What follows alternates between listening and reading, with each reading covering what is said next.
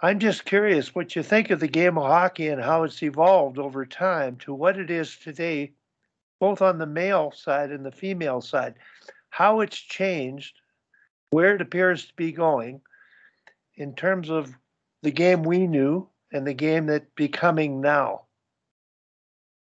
Yeah, obviously there were two totally different styles back then, before 72, when the Soviet Union played their way of hockey, which was based on mobility and 20 guys doing the same thing or playing the same way, high conditioning, puck movements, interchange from position, and so on. And NHL, where you had smaller rosters, uh, better guys played much more. Was more of a standing still game um,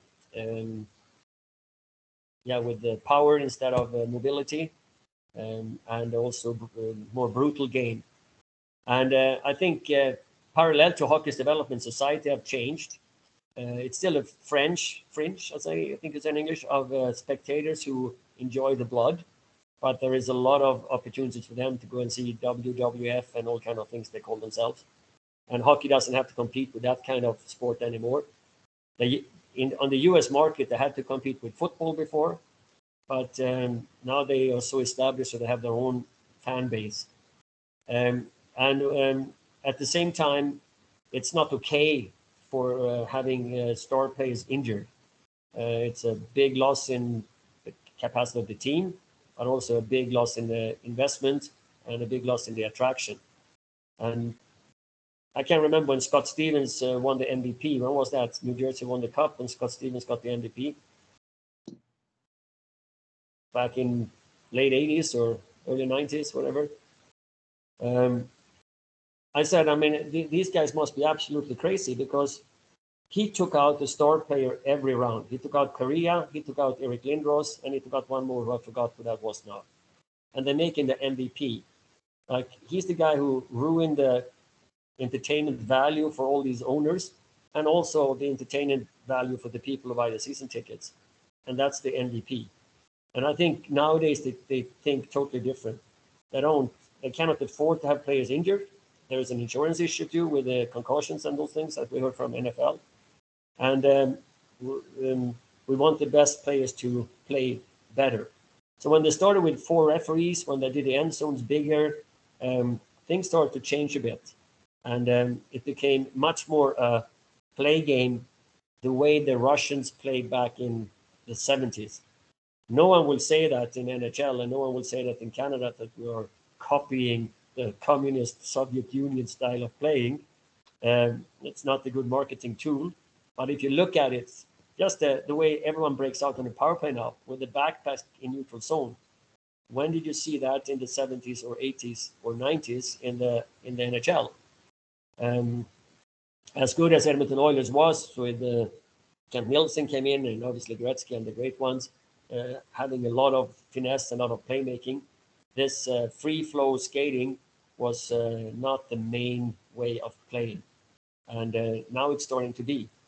And you see forward swinging behind the defenseman for drop passes, and you're picking up speed with three guys deep around the blue line or deep in the zone and attack.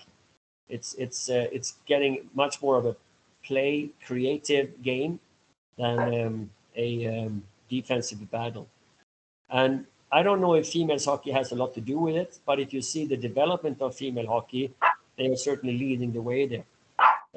They are 2 steps ahead of not having body checking, so they can allow themselves to make these plays where male hockey players still might only have the option to chip and chase because there's no time to make plays. When I coached the Oval Extreme and we had all these Canadian Olympians on the team, the first thing I got so impressed of was how they can get the puck to the center by the breakout. And then I realized that, yeah, they can do that not because the center is that great, but because the center doesn't have to worry that he or she, in this case, would get her head knocked off if she looked too much at the puck.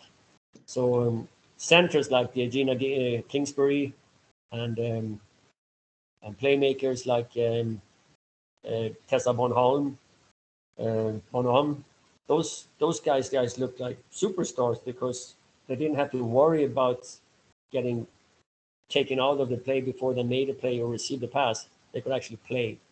And if you look at the females today, like our South African males team, who are big and strong and very much Canadian mentality in this country, we wouldn't last 10 minutes against the Canadian females team. The game would be over in the first period. Would have no chance to keep up with them. And I think the hockey for male is going that direction. We don't want people to get hurt. We don't want a static defensive battle. We want the stars to shine, and we want the creativity and mobility that makes hockey so unique. Only in hockey, from all the sports, you skate.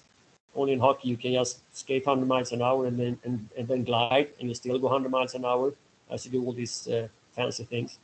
And yeah, the hockey is going in my direction, in my opinion, towards the way the Soviet Union played 40 years ago, and that's for the better of the game.